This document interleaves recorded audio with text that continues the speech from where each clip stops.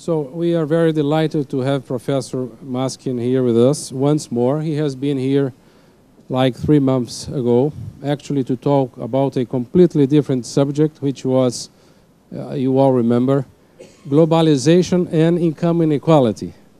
And now he's going to teach us and to talk informally with us about voting systems.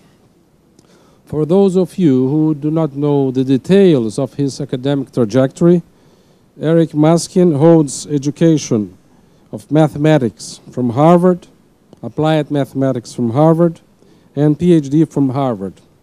Several academic positions, several fellowships, grants, and awards, including the Nobel Memorial Prize in Economics with Horowitz and Meyerson in 2007. I was looking for a short vita but I couldn't find it, and so it's absolutely amazing, his whole curriculum. So, but most important than all these things, he is, and I hope I can say so, he's a friend of our school, a friend of EPGE. He's always ready to talk with the students. He has met the undergraduate and postgraduate students twice when he was here before. He met the students today. The students could very informally talk to him about research, what is research about. And he is always very kind and dedicates and has been dedicating a lot of his time to our students and to our faculty as well in exchanging informations. Today, I handed over to him a contribution to his contribution, because in 1986 he wrote a very important seminal article about existence of equilibrium in discontinuous games, and that has been afterwards improved by Philippe Reny.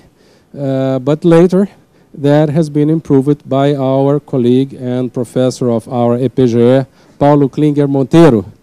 So you see how things developed in academia with people in different places of the world in different times, contributing to one another. So, Eric, we are really very happy that you have been so kind with us all these times, and that you share not only the time, not only the ideas, but mostly being here with us is very important, because it transmits to a lot of people how you praise sharing what you have learned along all these years. So please join me in applauding Eric Maskin.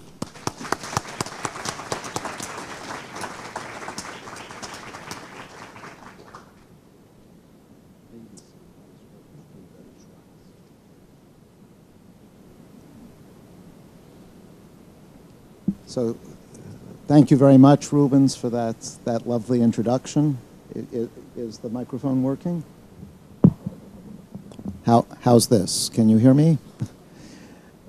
It's very nice to be back in Rio and at the graduate school. As Rubens said, I was here in March. I had a great time, and so it's a lovely opportunity to come back so soon, and I hope I will be back here many times in the future. What I thought I would talk to you about today is some work that I've been doing on voting. You might not think of voting as being part of economics, but I think it is, and I think you will see soon why the same kinds of principles that economists concentrate on also apply in the political realm. I should say that the work that I'm talking about is joint work with Partha Dasgupta. Rubens mentioned another paper that I wrote with Partha many years ago. The collaboration I've had with Partha over the years is one of the great pleasures of my career. What is this paper about? Well, it's about voting rules.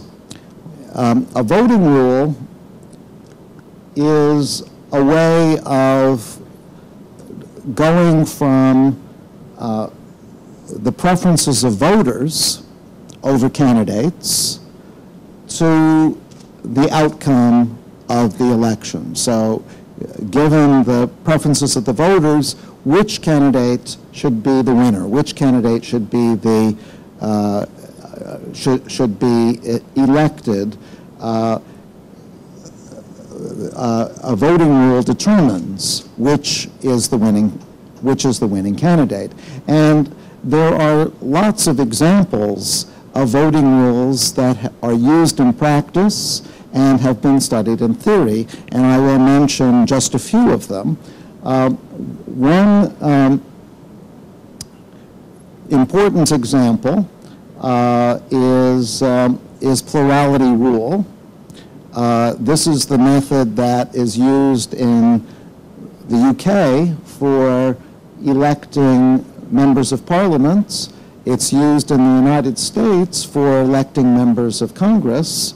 And the way it works is that only voters' top-ranked candidates matter. So we look at each voter's favorite candidates, and the winner is the candidate who is the favorite of more voters than any other, even if that candidate does not get a majority of first-place votes. So that's plurality rule. I should say that there'll be time for questions at the end of my talk, but if you don't understand something I've said, if I lose you, please let me know right away, because if you miss one step of the argument, then everything else is going to be meaningless. So do stop me if you can't follow something I've said. So plurality rule is used a lot. Another method, which is majority rule, it's also called Condorcet's method, will be one of the heroes of my story. As you will see, there will be some strong arguments for using majority rule. How does that work? Well,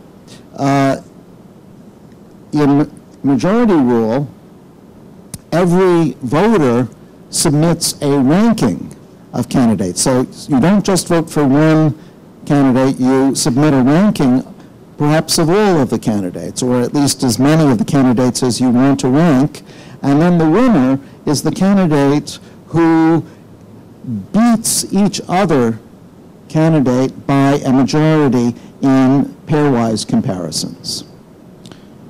So that's majority rule. Then there's runoff voting, which was first used in France, but actually this is the method that you use here in Brazil for electing presidents as well. Under runoff voting, you first look at voters' top-ranked alternatives, top-ranked candidates, and if there's some candidate who gets a majority of the top ranks, that's the first round, then that candidate is elected. But usually what happens is that there's no candidate who gets a majority in the first round, and so we go to a second round where the two candidates who are ranked first the most both go into the runoff, and whoever gets a majority there is elected. So that's runoff voting. Then Then there's what's called rank order voting, or the Borda count.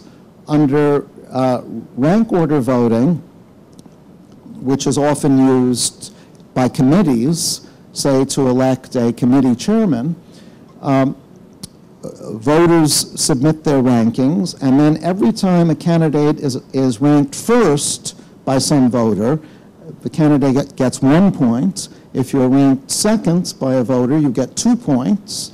You get 3 points if you're ranked third, and so on. And then we add up all of the points that a candidate gets from all the voters, and whichever candidate gets the fewest points is elected, because getting a low number of points means you're more highly ranked. You've probably used rank order voting at one time or another. It's actually quite commonly used, again, mainly by small committees. And then the final voting rule that I'll mention, you might not be thought of as a voting rule at all, and there are good reasons why in practice this is not used as a voting rule, but it's an idea which economists often talk about. It's the utilitarian principle. If you think of each voter as having a utility for each candidate, you can think of the candidate that maximizes the sum of utilities. That would be the utilitarian voting rule. I will come back to this later because the question arises, why don't we do this in practice? There's a very good reason, but at the moment it looks as though it's a perfectly legitimate voting rule. Well, I've mentioned 5 different voting rules. I could have described many, many more. In fact, there's literally an infinity of possible voting rules. And out of this very large number of voting rules that we could use, the question is, which one should we use? Which one should we actually adopt?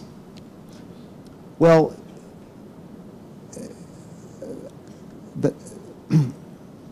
as a voting theorist,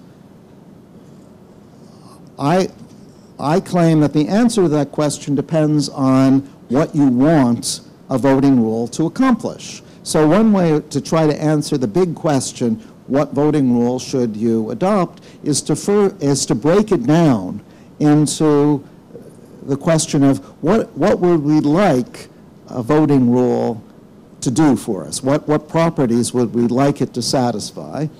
And there are some standard properties that any good voting rule should satisfy. And then we can ask which voting rules best satisfy those criteria.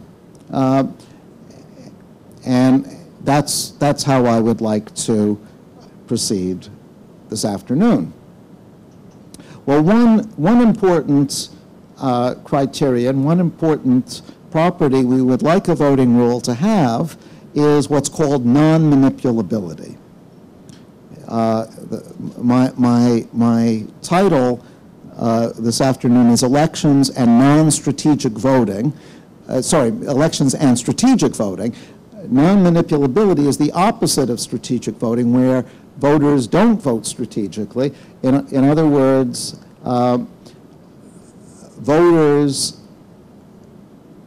if the voting rule is non-manipulable, voters will not have an incentive to misrepresent their preferences. They will not have an incentive to vote strategically. Now, why do we think that this is a good idea, non-manipulability?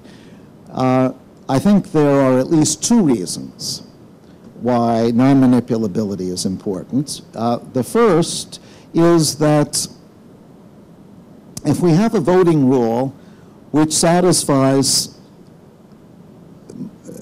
all the properties we want of a voting rule, except non-manipulability, then, in fact, voters will not be submitting their true preferences. They will be submitting some other preferences. And so all of the properties that we thought held for the voting rule will be distorted. If you distort the inputs to a process, the preferences, you're going to distort the output, the winner of the election. So one reason why we want non-manipulability is to make sure that we're actually implementing the voting rule that we thought we were implementing, so that we don't get distortion of preferences. But another reason, which I think is just as important, is that strategic voting is hard for voters. If I'm a citizen voting for the president of Brazil, for example, what I will want to do before the election is to spend some time looking at the different candidates, evaluating their positions, looking into their backgrounds. It takes a certain investment of time and energy to be a good citizen and to decide for yourself what your ranking of the candidates is. But if a voting rule is manipulable, if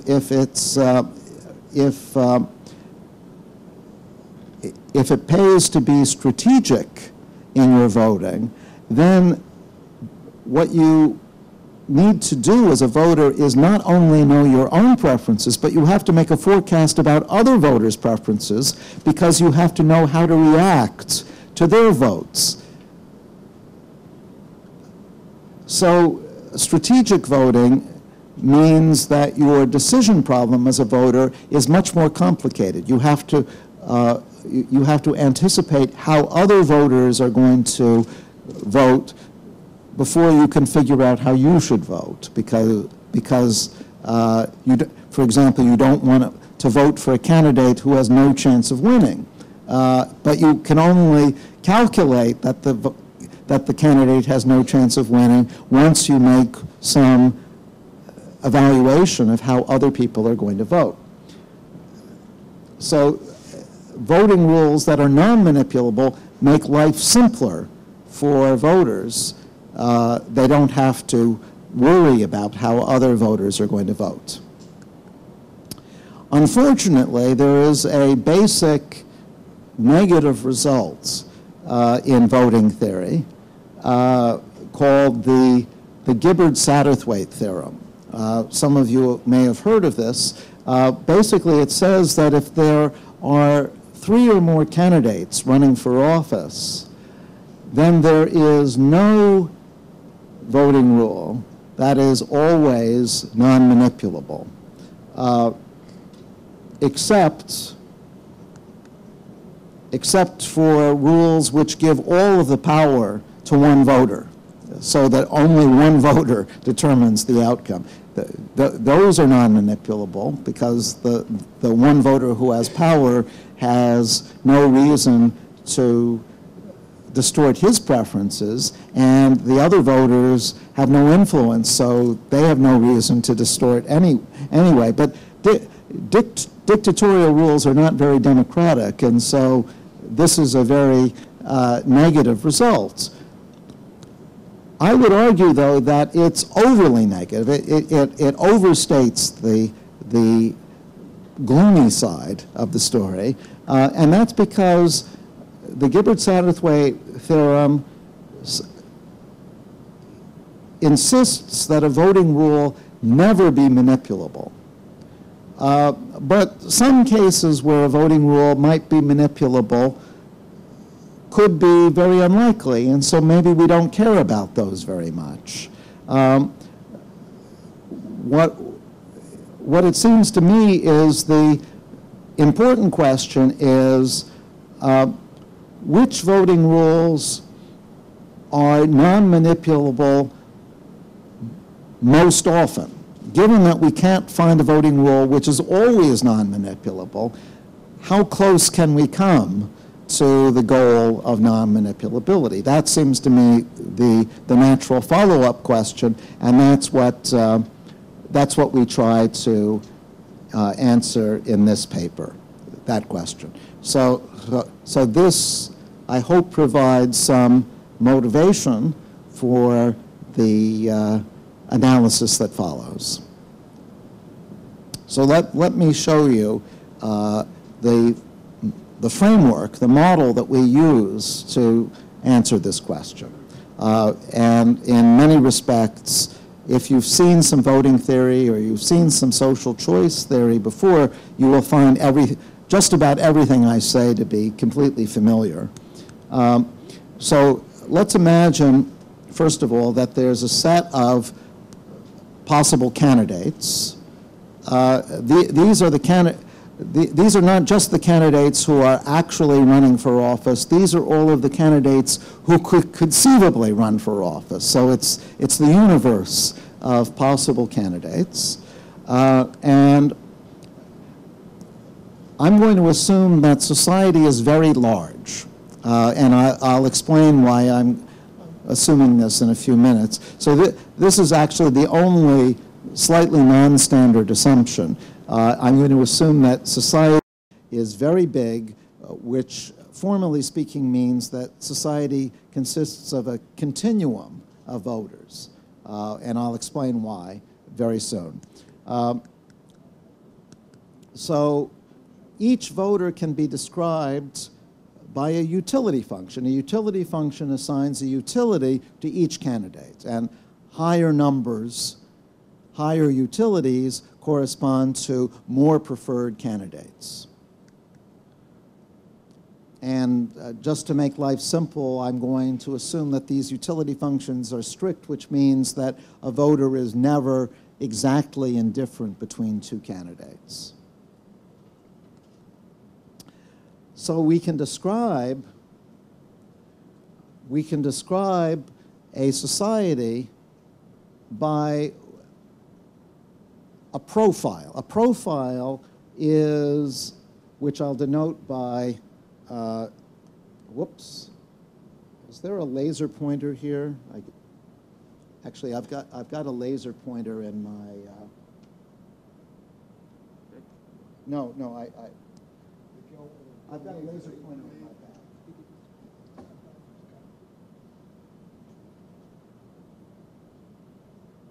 Oh, this one, okay, back there. So U box. So the box is a dummy variable to represent all of the voters I.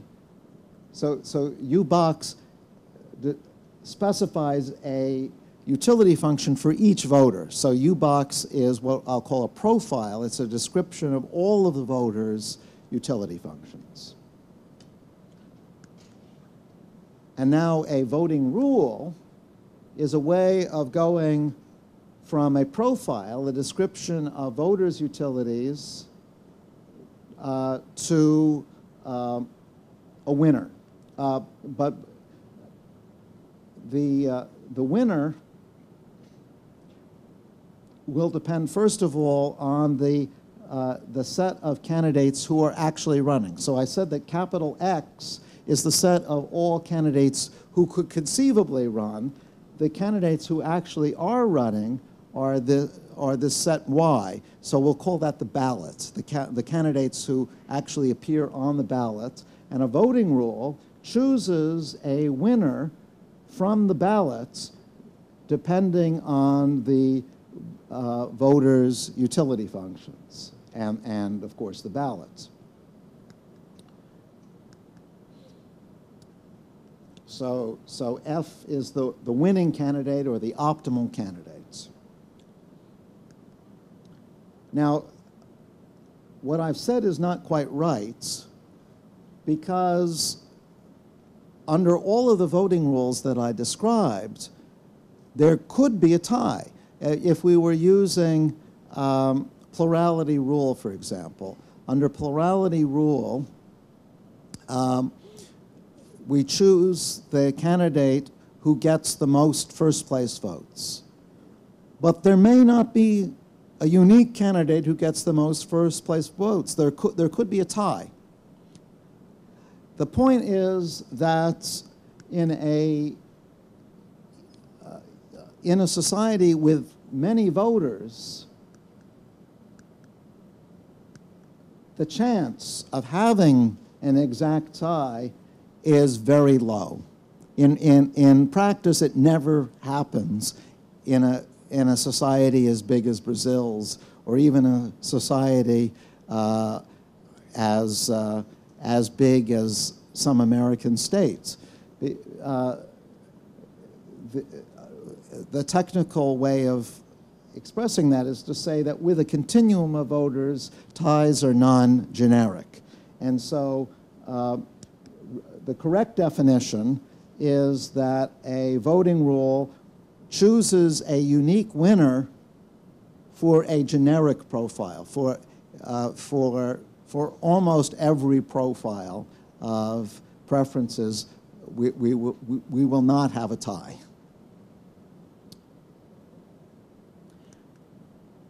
Okay, so given this model, I can now formally define all of the voting rules that I discussed. I'm not going to go through those formal definitions because I think my informal description suffices. But if anyone is interested in any of this mathematics later on, I'd be happy to go back to it.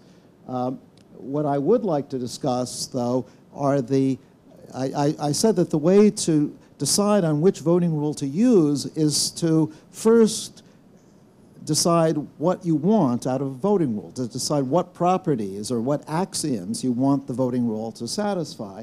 Well, let's go through some of those properties. I think, again, if you're an economist, you will be familiar with most of these already. So one idea, it's called the Pareto property, is very simple, very intuitive. It just says that if everybody prefers candidate X to candidate Y, and candidate X is on the ballots, then we shouldn't elect Y. It would be very foolish to elect Y if everybody prefers X, and X is actually a candidate. So very hard to argue against the Pareto property. Another property which is very hard to argue with is the principle of anonymity. Formally speaking, what anonymity says is that if we have a profile and now we give voter I's preferences to voter J, and we give voter J's preferences to voter K, and so on. In other words, we do a permutation of preferences. We should still get the same winner because the distribution of votes is the same. We've just changed which voter has which vote. But if a system is anonymous, it shouldn't matter what the names of the voters are. All that should matter are the votes. That's what anonymity says. And again, in a democratic society, it's very hard to argue that some voters should count for more than other voters. We want all voters to count equally. Well, that's what anonymity says. And you can see the formal definition, but the formal definition, well, the formal definition looks more complicated than its actual conceptual meaning. Well, just as we want a voting rule to treat all candidates equally, we also, all voters equally. We want the voting rule to treat all candidates equally, and that's what this next property, neutrality, says. Neutrality says that if we hold an election, and now we permute the names of the candidates. So we give candidate I's name to candidate J, and we give J's name to candidate K, and so on. What we should do is to permute the name of the winning candidate in the same way. So if I was the winner before, but we've given I's name to J, now J should be the winner. All this is saying is that all candidates should be on an equal footing. So candidates are treated symmetrically.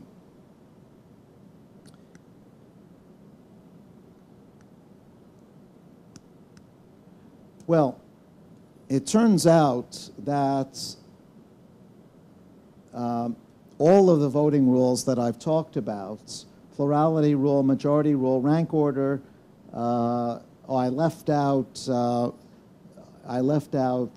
runoff voting, but that satisfies this too. Runoff voting, utilitarian voting, all of them satisfy the three principles I've talked about so far: Pareto, anonymity, and neutrality. But that will not be true of the next axiom. The next axiom is the most controversial of all of the axioms that I will be discussing. Nevertheless, it has a very good pedigree. It has a very good history because it was proposed by two of the giants from the field in somewhat different forms. It was proposed by Arrow, and it was proposed by Nash. And if those two say it's a good idea, it's probably a good idea. But let me describe the Nash formulation. But by the way, the name of the property is independence of irrelevant candidates, or independence of irrelevant alternatives, or just independence. And here's how it works. Suppose we hold an election and X is the winner.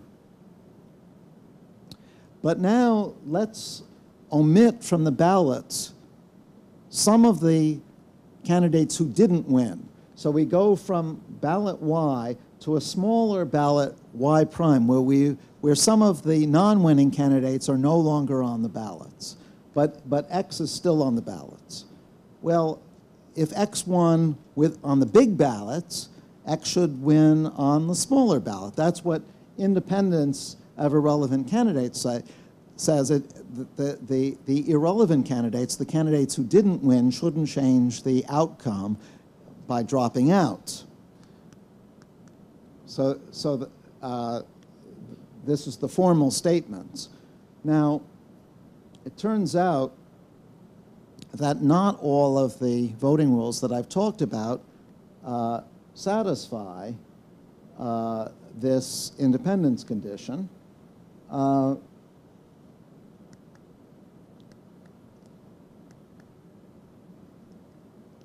And in particular, plurality rule, which is used in the United States, fails to satisfy independence, and runoff voting, which is used in France, fails to satisfy the independence condition. And we saw two spectacular failures of independence in recent elections in the United States and France.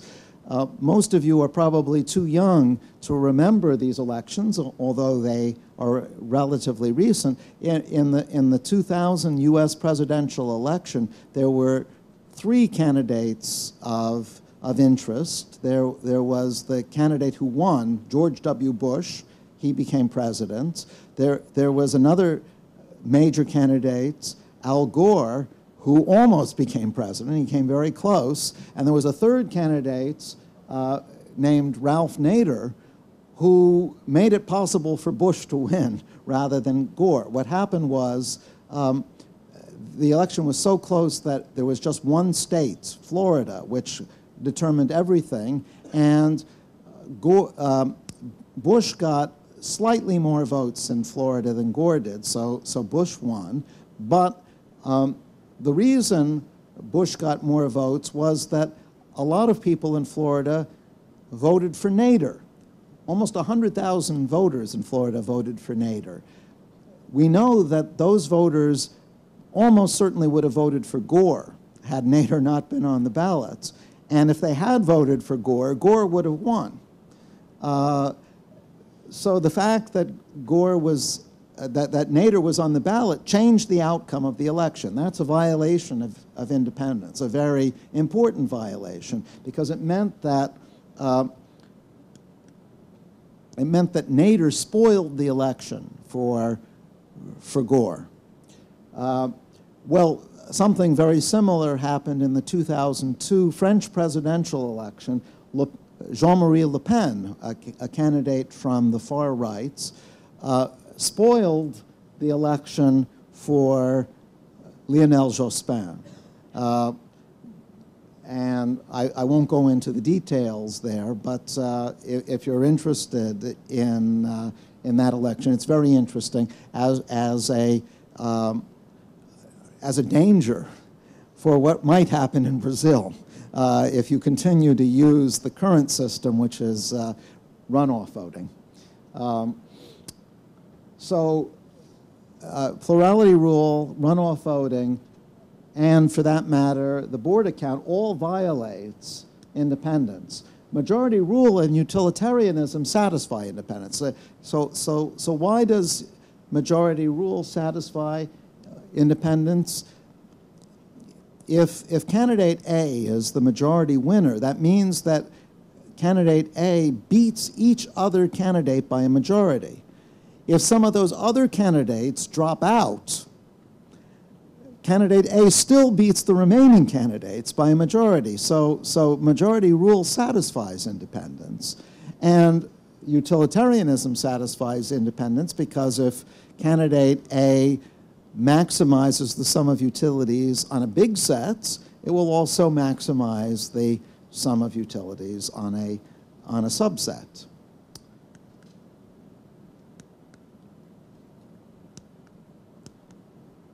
So here are some more examples of violations of independence, but I don't think I need to go through them. But now we come to the final axiom, which is actually the one that I talked about in my introduction, which is non-manipulability. So I said that non-manipulability means that voters should have the incentive to vote honestly and not strategically. And formally, that says that there is no group of players, no coalition of players, C, who do better if they send in utilities which are not correct. So let's suppose that if they send in their correct utilities, their true utilities, we get the outcome X. If they send in these manipulated utilities, we get the outcome X prime. It should not be the case that everybody in the coalition gains from the manipulation. In other words, there should be at least one voter who likes X better than X prime. Otherwise, the coalition would have the incentive to manipulate. So that's non-manipulability. Well,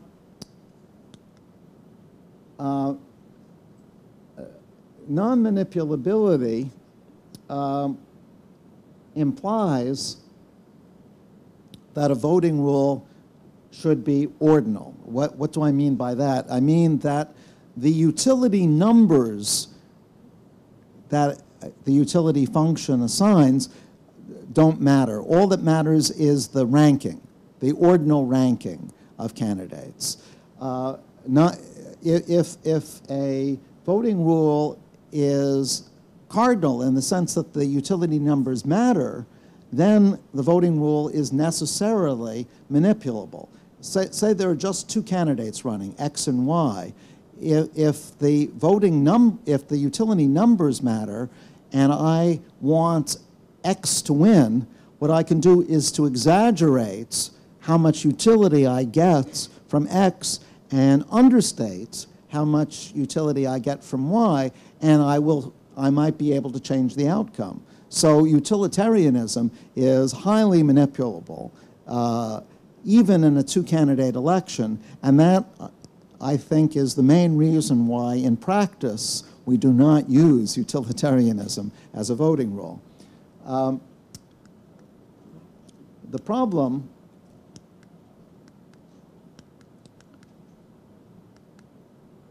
is that majority rule also violates non-manipulability, but majority rule violates non-manipulability in a much more subtle way. And let me explain what I mean. The problem with majority rule, the Condorcet method, is that it's not always well-defined. And this is something, actually, that Condorcet himself pointed out. Here is an example of where majority rule is not well-defined. Let's imagine that society breaks down into three groups. 35% of the population likes candidate X the most, then Y, then Z. 33% like Y the most, then Z, then X. And the remaining 32% have the ranking Z, X, Y. Well, who is the majority winner? There's no majority winner, because notice that candidate Y cannot be the majority winner, because a majority of people prefer X to Y. These people prefer X to Y, and these people prefer X to Y, and they're 67% of the population. So Y cannot be the majority winner, but X cannot be the majority winner because Z is preferred by majority to X. These people prefer Z to X. These people prefer Z to X. So X can't be the majority winner. But Z can't be the majority winner either, because the majority prefer Y to Z. These people prefer Y to Z, and these people prefer Y to Z. So there's no majority winner. And that means that if we use majority rule, we have to have a tie-breaking rule to say what happens if this situation arises.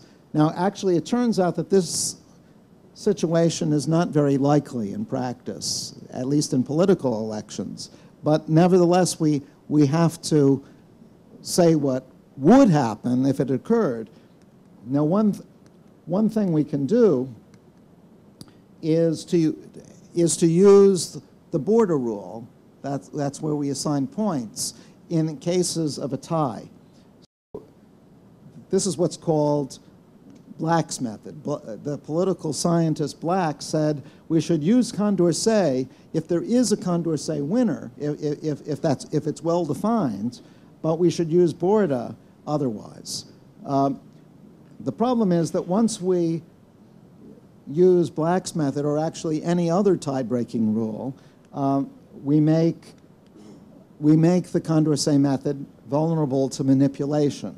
And I'll give you an example. So here, this is the same example that I looked at up here. We said that there is no majority winner, but there is a Borda winner. The Borda winner is X.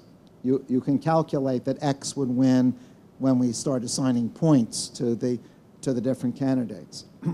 But it's manipulable, because if these people, the people in the middle, misrepresent their preferences, their true preferences are Y, Z, X. If they say that their preferences are Z, Y, X, then candidate Z becomes the majority winner. And these people prefer Z to X. So they would rather have Z than X, so they have an incentive to misrepresent. So majority rule is manipulable too. So all of the voting methods I've mentioned violate at least one of the axioms. I mentioned plurality rule, majority rule, runoff voting, Borda voting, and utilitarianism. They all violate at least one of the axioms. So we might ask, well, is there some other voting rule that I haven't mentioned which satisfies these axioms? And the answer is no. And actually, that's essentially the Gibbard-Satterthwaite result, which I mentioned at the beginning. The Gibbard-Satterthwaite theorem implies that there is no voting rule which satisfies all of these nice properties.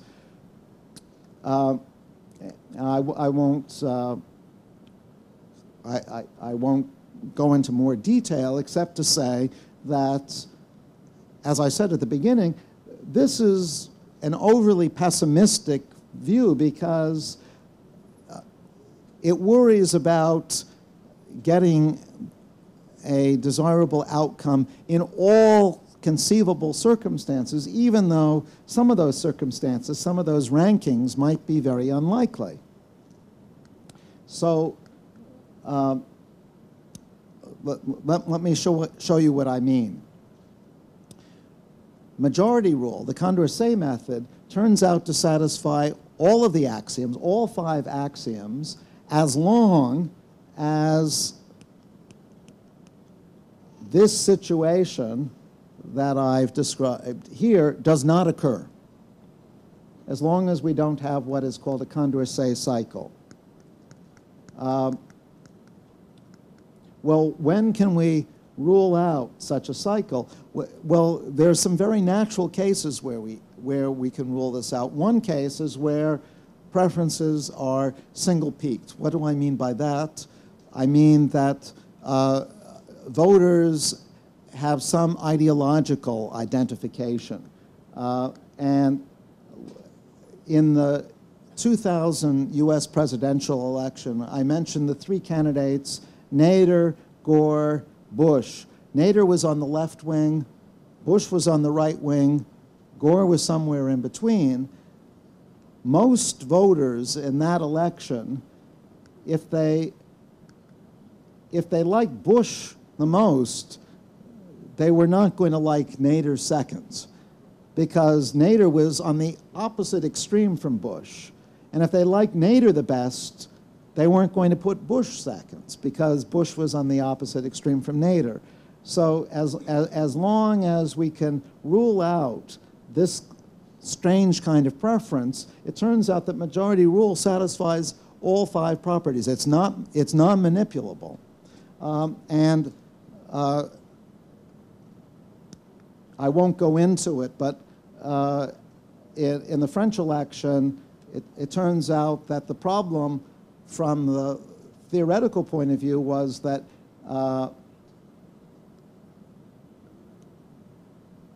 Le Pen was a polarizing candidate. People either loved him or hated him, which was bad from the standpoint of French society, but is actually very good for majority rule. Majority rule satisfies all 5 properties if there's a candidate that people feel strongly about. But all of this suggests that what we should be doing is looking not at all possible rankings, not at all possible preferences that voters might have, but at restricted classes of rankings. We'll say that a voting rule works well for a domain of rankings if it satisfies all 5 properties when utility functions are limited to that domain. So, for example, the Condorcet voting rule, the majority rule voting rule, works well when voters are ideological. And now we come to the heart of the paper. There are two results in this paper, appropriately labeled Theorem 1 and Theorem 2.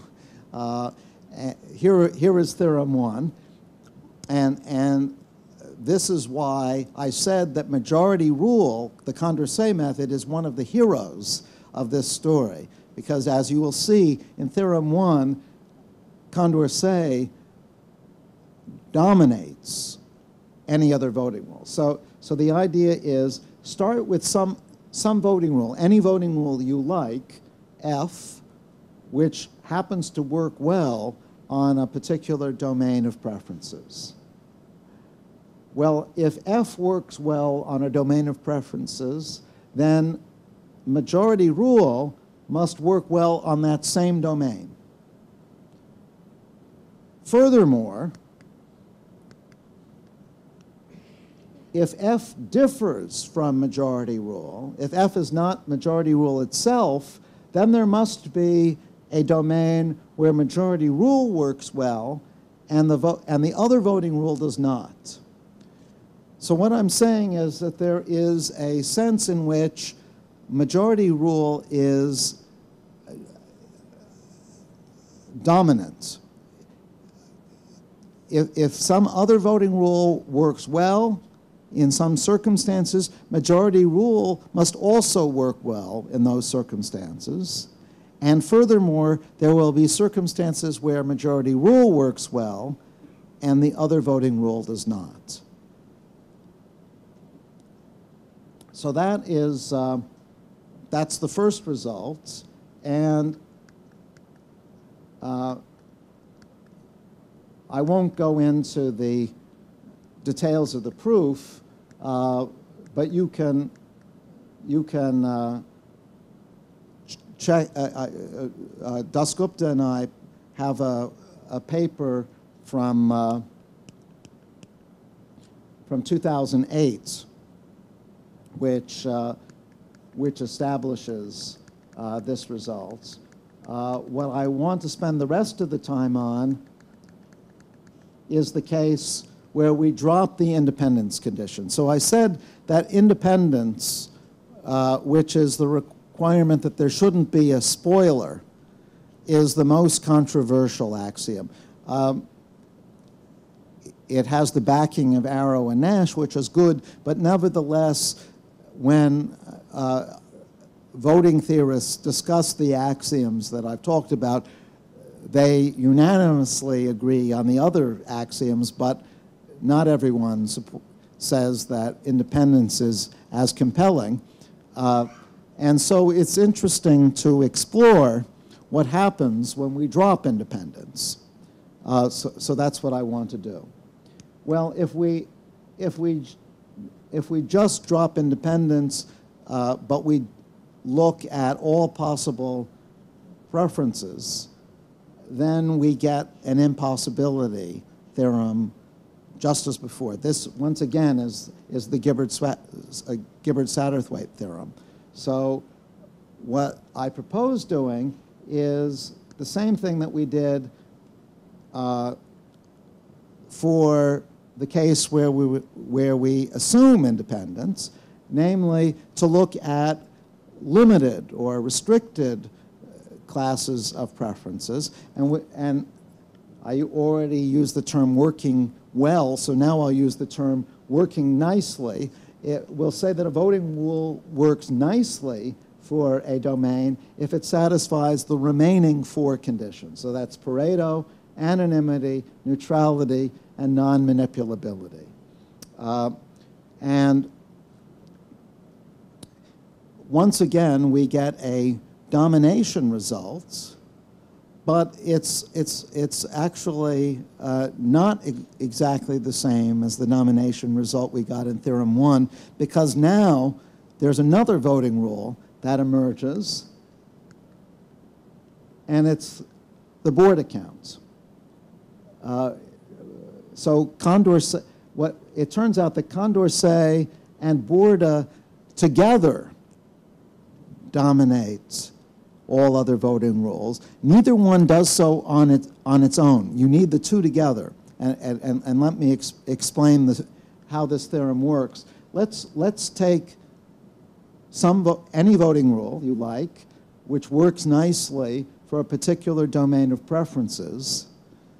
Then it has to be true that either Condorcet or Borda, or perhaps both of them, works nicely on that same domain.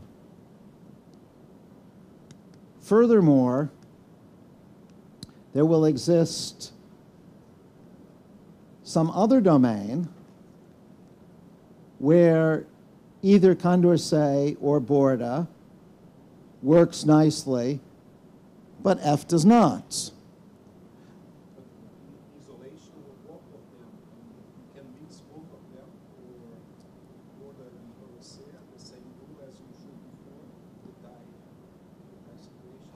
No, I'm not mixing them. I'm one or the other is guaranteed to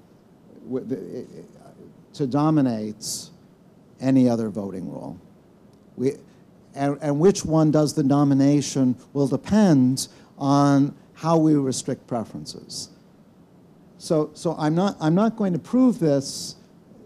I'm not really going to give a proof for this, but let me explain the idea. Majority rule works well as long as there are no Condorcet cycles. Condorcet cycles are those situations where some group has preference X, Y, Z, another Y, Z, X, a third Z, X, Y. So majority rule works nicely when we eliminate Condorcet cycles. Interestingly, Borda works nicely precisely when we have Condorcet cycles. That's the only case where it works nicely, when we have a Condorcet cycle or a subset of a Condorcet cycle. So the two complement each other in a very interesting way. And that's how we get this joint domination. So neither on its own is sufficient. Well, what I find is, interestingly, there's an interesting historical point to make. I said that the Condorcet method was discovered over 200 years ago, or developed over 200 years ago by Condorcet. Actually, Borda was almost an exact contemporary of Condorcet in France, and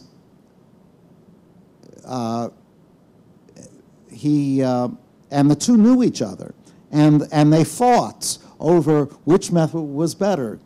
Condorcet, of course, said the Condorcet method was better. Borda argued for the Borda count.